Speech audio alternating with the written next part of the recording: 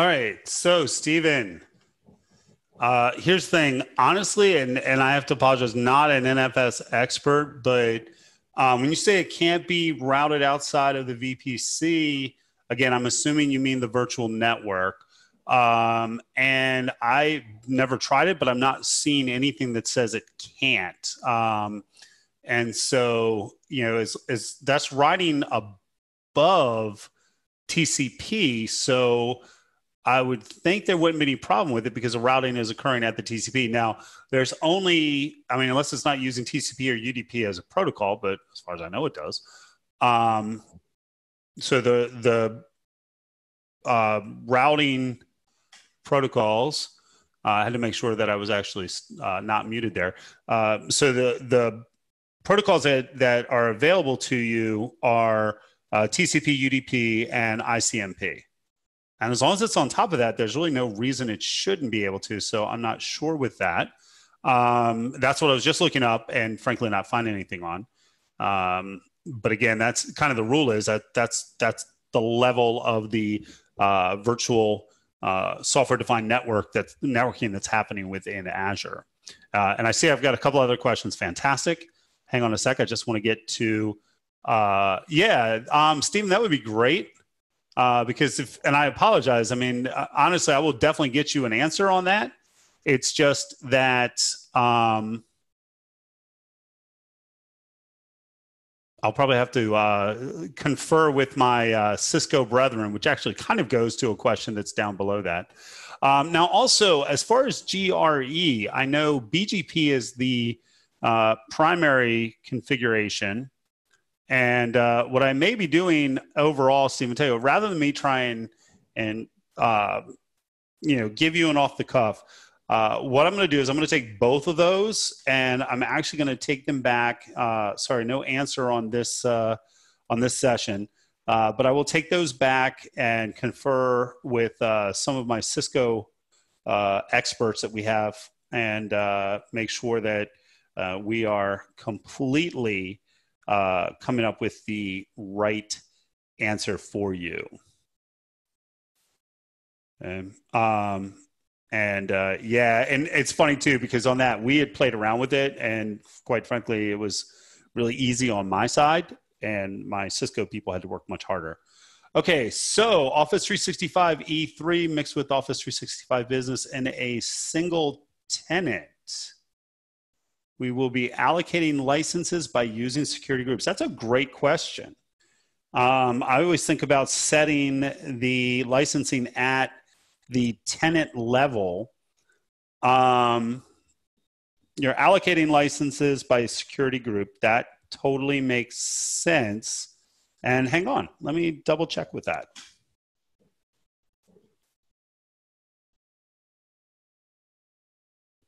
There we go. The answer to that from Microsoft, now this is as of 2015. I do not see this having changed, but the answer to that is yes. And in fact, that's to all panelists. That's not going to help you. All panelists and attendees. There we go. Okay, I just popped in the chat a Microsoft answer from Microsoft saying that yes, indeed, you can do exactly what you're looking to do. So that is their answer, and that's what I'm going to go with there. I honestly, I thought you could because the fact that you can sort of licensing by groups, but I hadn't, frankly, done that. So there we go. All right, that was an easy one from anonymous attendee. Next, Casey Wood, with so much going on in the cloud, does that diminish the value of having skills and technologies like Cisco, Juniper, et cetera? 100% no, it does not. In fact, one of the things that we're seeing is, there's immense value in the cloud, okay? But there's also scenarios where even greenfield, in other words, you haven't bought anything yet, it might make more sense to do certain things on premises. And it really comes down to cost. And oftentimes what you will see, and this is where, if you're looking to be an architect, this is something that's really important to understand, is that not every solution is best in the cloud, right? And it generally comes down to cost metrics. It was funny, we were walking in the neighborhood a couple days ago, and I saw a buddy of mine that does a lot of work with SAP, and they just moved to an all cloud solution, and he was not thrilled with it because their sync servers were down or whatever.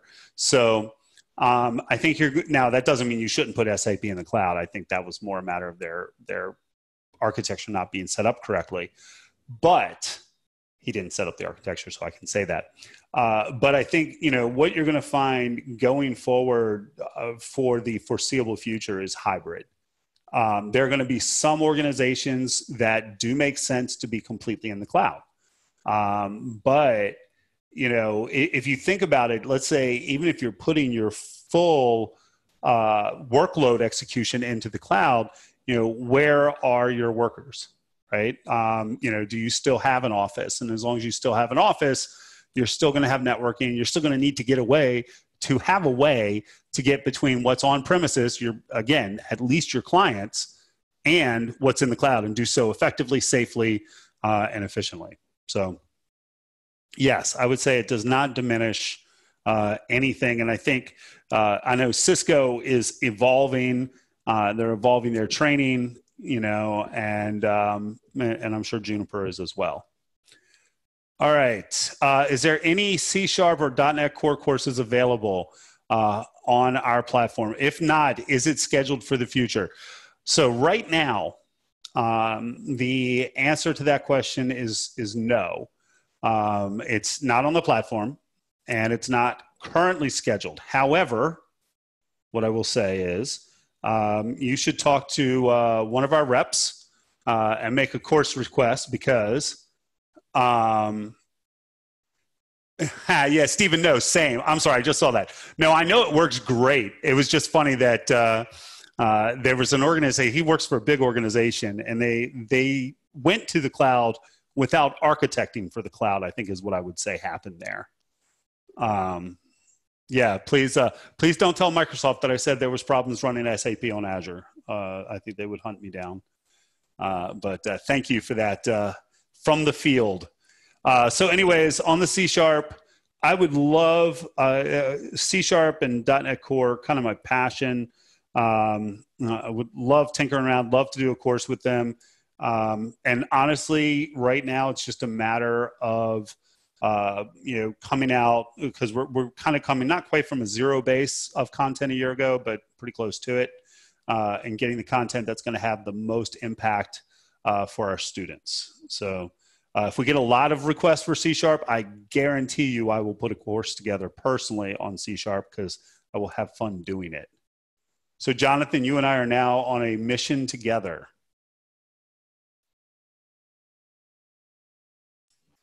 Jonathan, thank you very much. I think that qualifies as hands down the best Q&A entry of the day right there. By the way, if any questions come in the next minute or so, I am coffee depleted, so I need to go and get more caffeine. Well, I probably shouldn't, but I am going to. So I will be back momentarily. Just know I'm not ignoring you.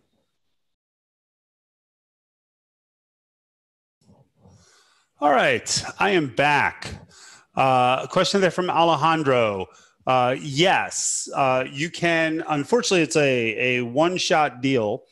You can get a 30-day trial account, and you get a $200 credit with that trial account. Now, they will take a credit card, but they just use the credit card for identification purposes. It will absolutely not charge your card. And it won't charge a card at the end. You would have to expressly say you wanted to convert it to a pay-as-you-go account. The downside of the fact that they take the credit card is that once you've created a trial account, it's pretty much impossible to create another one. Because even if you use a different username, a different email account, they will still tag you with that credit card. At least that's been my experience. So the answer is yes, 30-day, $200 credit.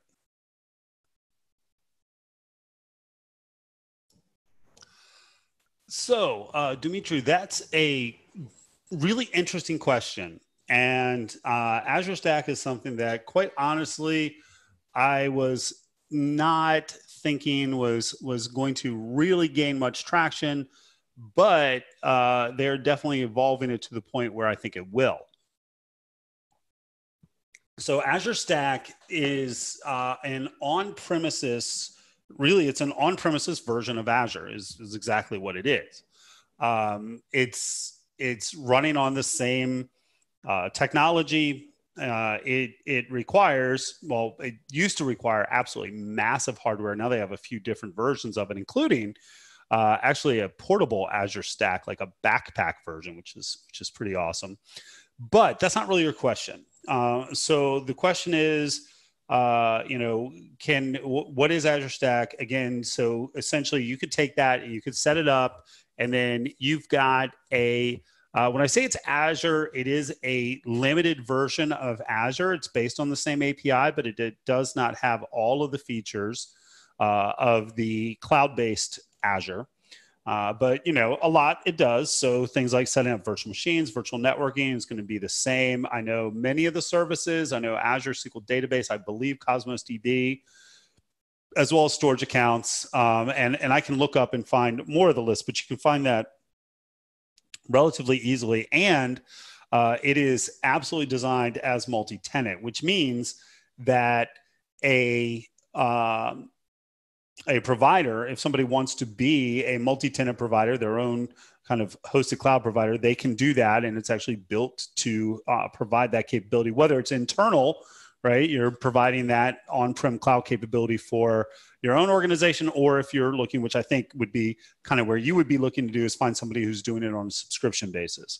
As far as checking to see if you're going to move your load from a technology standpoint, what you're going to do if you're already in Azure, for example, and maybe you're running it outside of your geopolitical boundary and you have to move it inside for data sovereignty reasons, then what you're going to look at that point is the feature compatibility, right? Are you using something in Azure Cloud that is not available in Azure Stack?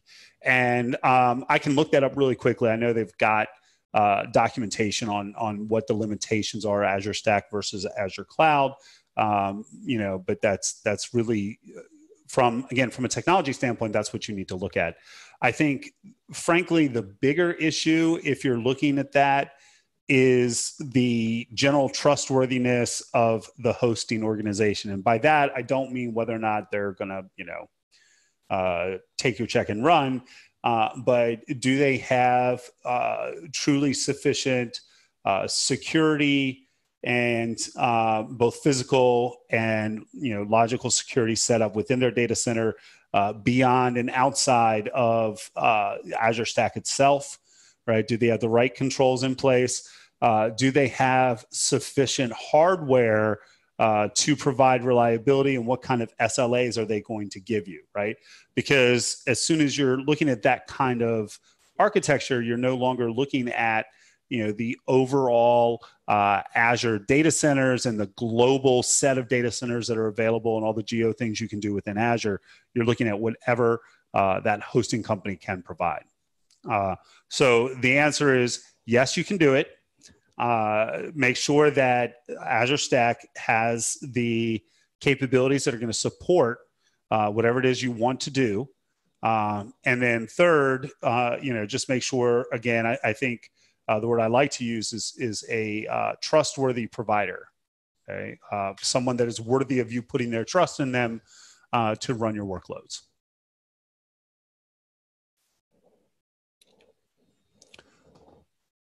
By the way, I just put a kind of a quick answer link. This is from their marketing stuff, but this is what are the key services that are currently available in Azure Stack. And what I'm going to do is I'm look documentation and see if I can get a bit of a better definition.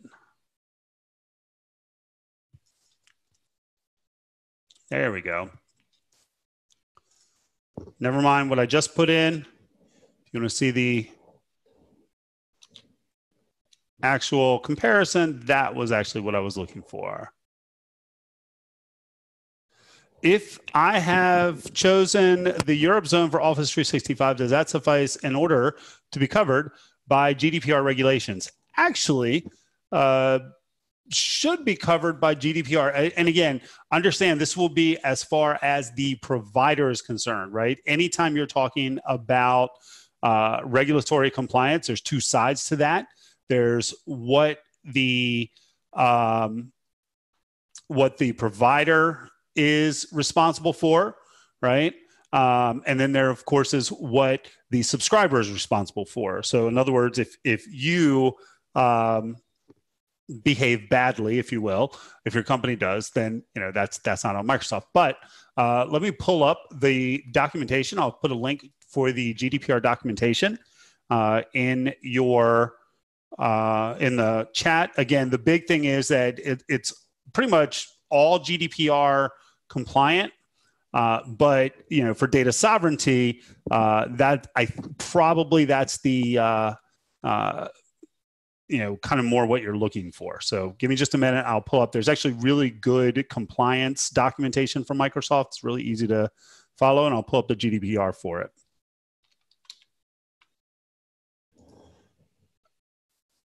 All right. Regarding GDPR and Office 365, again, the simple thing is, the simple answer is yes. But I think that's probably too simplistic of an answer. There's a good FAQ on Microsoft's GDPR page that goes into a number of the number of common questions regarding that, and I think that'll give you a good wide-ranging answer.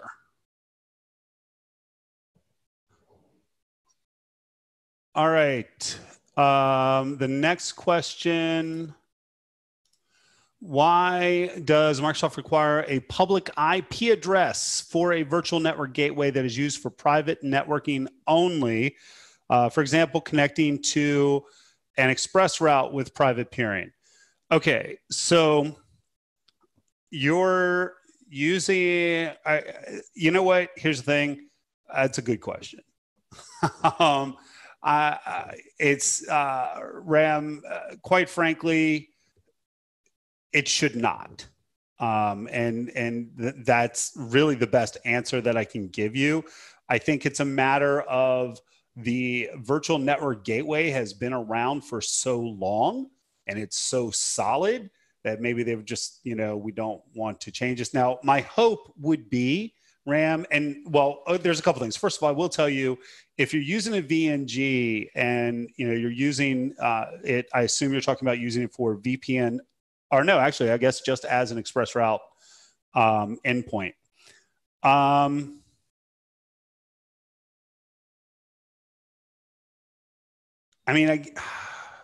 I can see to an extent where logically, because you're dealing with all kinds of different providers, that you need some way of just saying, okay, fine, this provider is going to be able to connect to it. I will say, just because it's got a public IP address doesn't mean that it's publicly accessible, right? So if you didn't set up any connection with that, it's not going to be publicly accessible. And I would assume if you were setting up a VPN over express route, that's going to be smart enough that that's not going to be publicly exposed. And one thing that'll be interesting, I, by the way, fully agree with you. But also, consider that all of the, I say I fully agree with you. I fully agree with you in questioning why that has to be the case. Again, it's going to have an IP address, right? That's addressable by the other side, one way or the other.